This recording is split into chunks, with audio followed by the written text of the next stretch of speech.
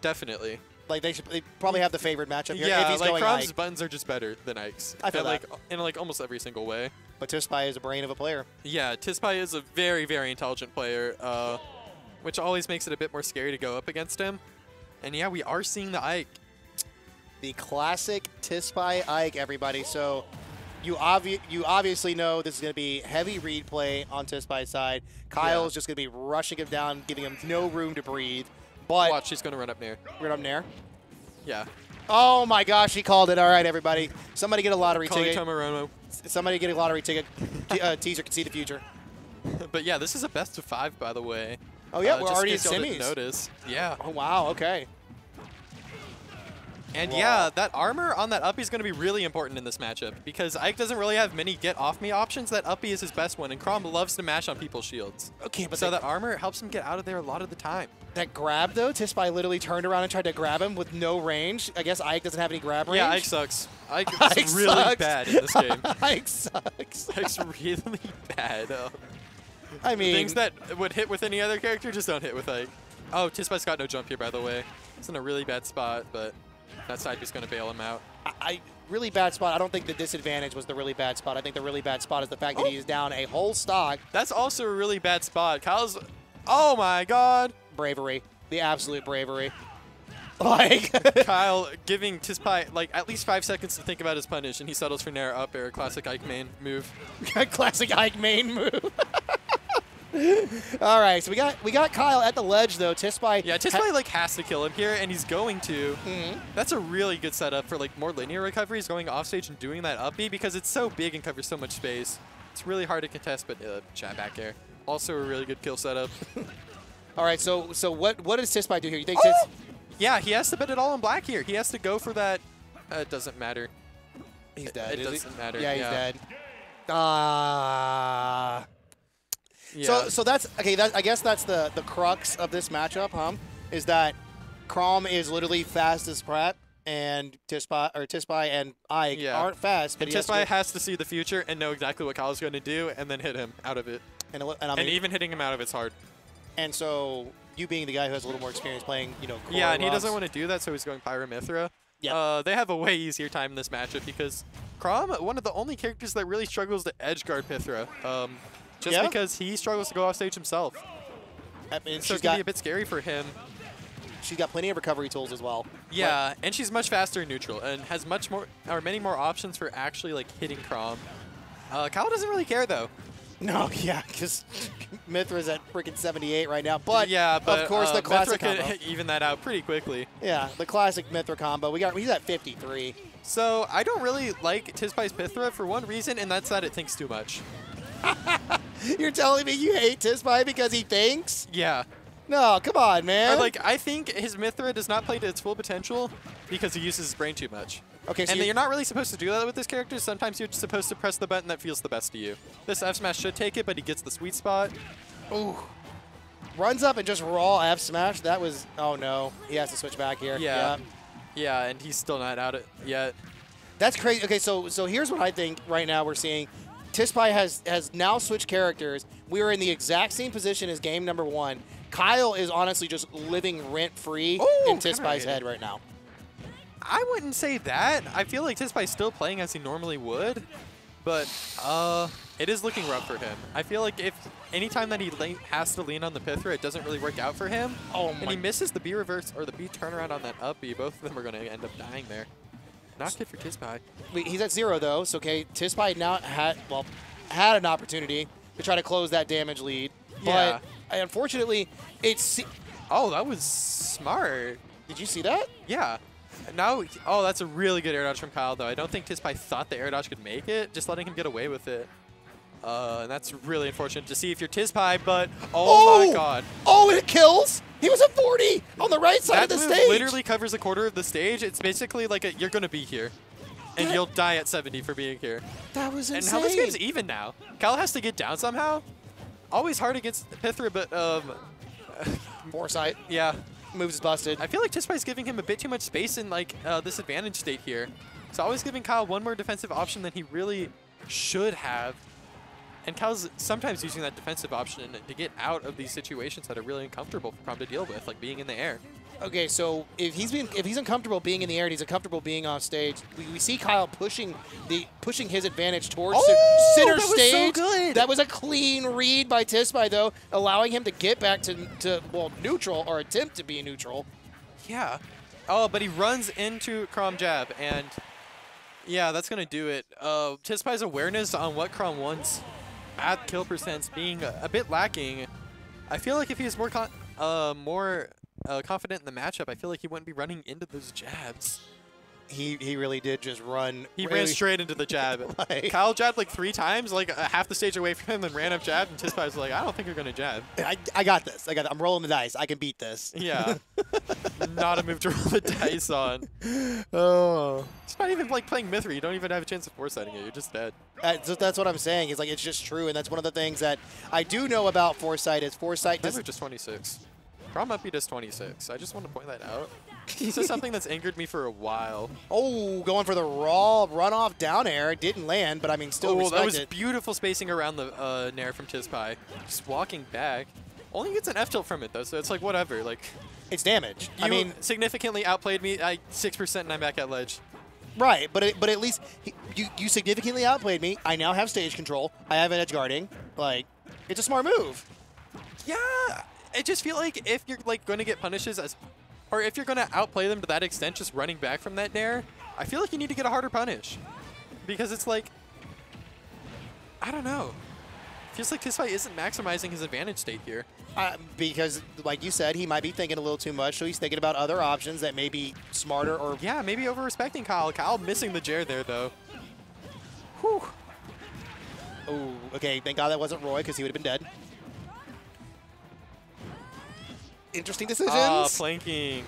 I love it when Pyra planks. I don't know what you're supposed to do about it. And Tispai, with a stock lead for the first time this set, he's going to need to do something with it, though. Okay, he's at 129. Got a good amount of damage. We're almost at 50. The stock lead looking good here. Like, down 2-0, it's important that you don't just win by a bit. It's important that you win by a lot to start getting momentum on your side. You're trying to make a statement. You're not trying to win. You're trying to make a statement. Oh, my Lord. Oh, God. And Chase showing us. Yeah, and that's going to be the second stock. Tispai's got a full stock lead here. This is like the last game, but in reverse. Chase off screen, or off cam, showing us how to play Chrom. He jabbed 5 times in a row. Yeah. Raw. Kyle's got to show that he can do what Tispai did to him last game, though. Try and bring this thing back. All right, so we're down. He's got a good start on it, though. Going for that hard read F smash, though. I respect it, but I don't know how I feel about that one in particular. Both of them. You F smash. Oh, smash. my. What? The parries. Raw. He parried both the first 2. Was that intentional? I didn't know you could do that. Maybe. But what I love here is, like, you can tell both players that when they're oh, he didn't hit the ledge, he's dead. He did that on purpose, I think. Maybe I don't know, maybe his finger slipped or something. Costly mistake coming out from Tispai, though, and this game is anyone's for the taking. Oh, no. And if this is Tispai, this is not what you want to see. Your huge lead going away in just an instant like that. He's got something here, though. He's got to keep this Chrom in the air, though. Oh, no, another directional air dodge. That was so punishable, but he misses it. I think, okay, so I think what Tispai is doing is he's rushing all of his options because he's literally just trying to get the kill. He's only going for blood, which is allowing okay, good anything off the foresight, but it saves his life. But he's allowing, like you said earlier, he's respecting Kyle. He's allowing him space. There he's going to finally end the game. He finally puts his advantage to use. I think Kyle missed the parry there. You think so? Yeah, I think that was a misparry. Because he dropped shield like a couple frames too early. I don't know why you're trying to parry Pyra moves there, though. Like, agreed. You're at 100. You're at 120. You die. Right. If you're right, you get jab, I guess. I mean, you get jab back here. Congrats. Right, and she was at 40, so. Yeah, exactly. But we move on to game number 4 here. Tispai looking to keep himself alive on the winner's side of semifinals. Kyle looking to stop this mounted comeback that we have seen from Tispai, but I just don't know. Tispai is going to have to play this game the exact same as he did game number 3. Yeah. Also, they keep going back to PS2. Honorable gentleman here. Hey, look, I'm a gentleman to PS2, and if you don't want to change, you tell me that before the set starts. Keep taking you to PS2. Oh my God, Tispai is actually going. Oh no. Okay, he didn't get tracked off at least, but. Okay, that was like it's like he's gonna rip up smash. He's on the platform. He has the opportunity. Yeah. He's gotta go for it. He just lets it go, and yeah. Kyle's starting to lean a lot more on these uppies, though. It's not really his preferred method of playing. I think he likes running at them and hitting buttons a bit more, but of course, starting to show a bit of adaptation, sitting in shield a bit more here.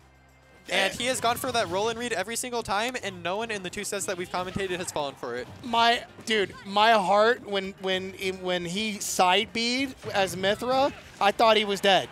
I thought Kyle was just gonna rip it. I thought Tispai was dead right there. Nah. Ooh. Mythra in air is such a good move. It is, and what's crazy is it lands with a hitbox. Yeah. So you literally can't punish it. You can't punish it. Unless you're like a god at parrying or something. But even then, the landing hitbox is like the most awkward thing in the world to parry. Kyle's got something here, though. We're back to even already. And he is not stopping.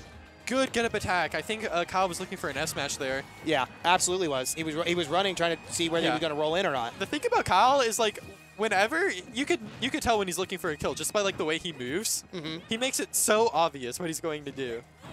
I feel you, but Tispai always thinking. You know what I mean? Like, always trying to figure out what to. Oh, that's not good. Nah, he's we say always thinking, and then he does that.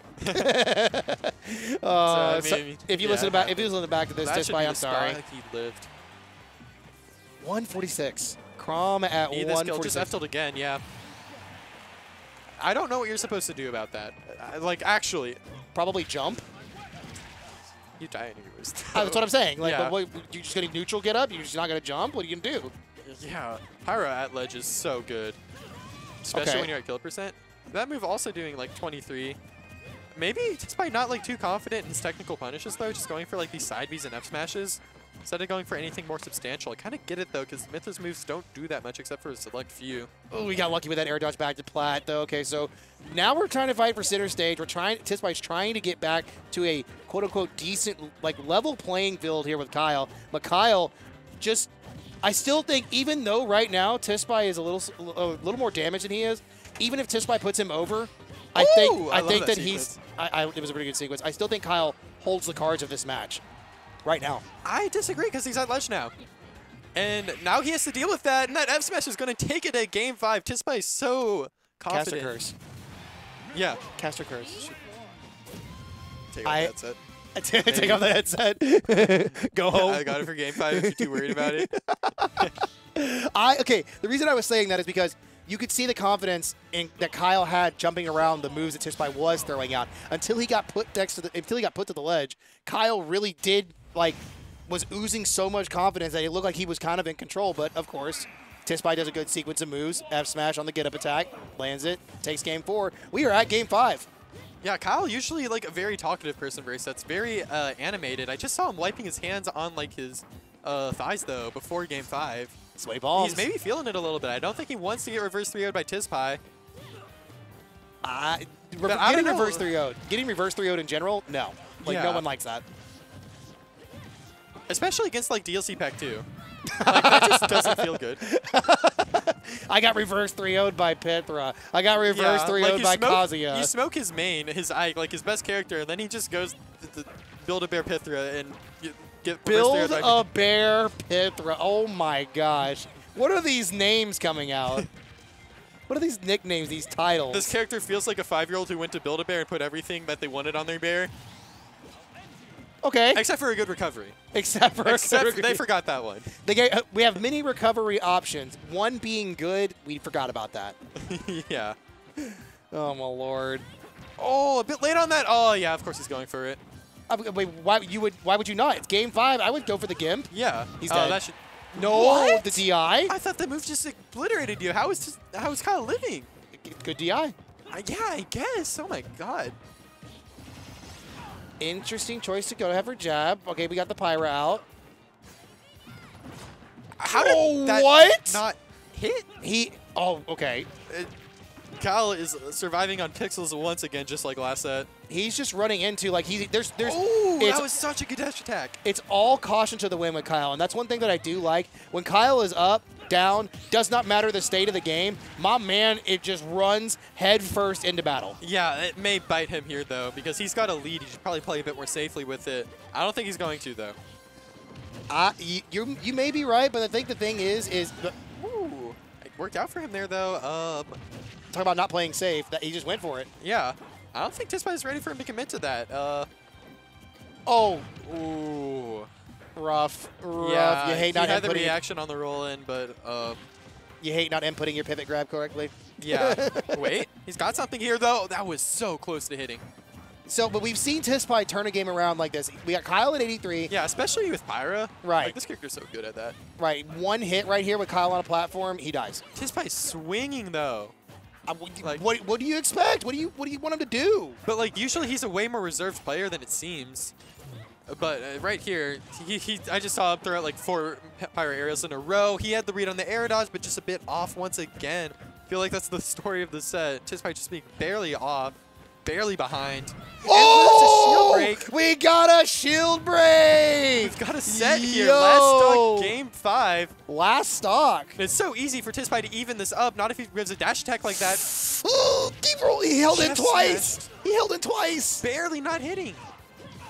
Oh. Now Tispai's got something here. Kyle giving up another directional air dodge seems to be like a recurring theme in his disadvantage here.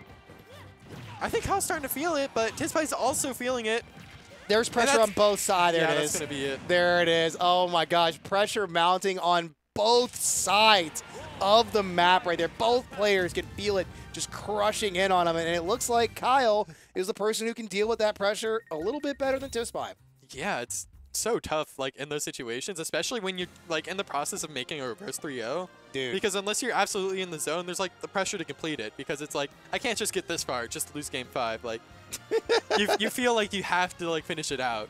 Tispai was this close to finishing that one out too. So that's 2 back-to-back, basically last stock, last hit sets we've seen from Kyle. Kyle clutching it out. Yeah, Kyle in Winners Finals now has a decent shot of winning this tournament. Don't know who he has waiting for him on the other side of bracket. Maybe Skits. Maybe.